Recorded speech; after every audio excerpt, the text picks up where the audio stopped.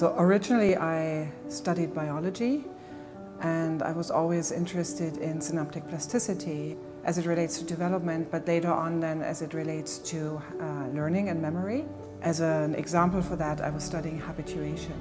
And habituation is a very basic form of learning, but it is also a form of sensory filtering. And so through this road I came to study sensory filtering. So our brain constantly receives sensory information coming from our senses. The brain has to cope with that inundating information that is constantly really bombarding our brain. And so there are mechanisms to filter this vast amount of information. So we study these basically inbuilt mechanisms in the sensory processing pathways that reduce the load of sensory information so that our brain and higher processing areas, our conscious perception, can focus on things that are important.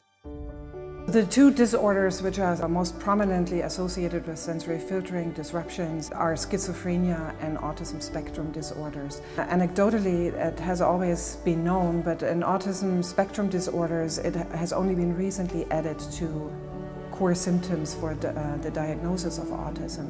What we do is we study these basic mechanisms underlying sensory filtering in order to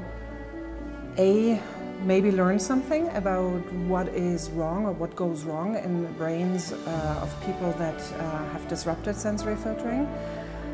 The other goal, of course, is to maybe identify targets, could be drug targets or targets for treatments in order to enhance sensory filtering disruptions. It is fairly new, so it's an exciting area to venture out to explore this because so little is actually known about it. But it's also that it has a potential huge impact on treatments for disorders that are associated with disrupted sensory filtering.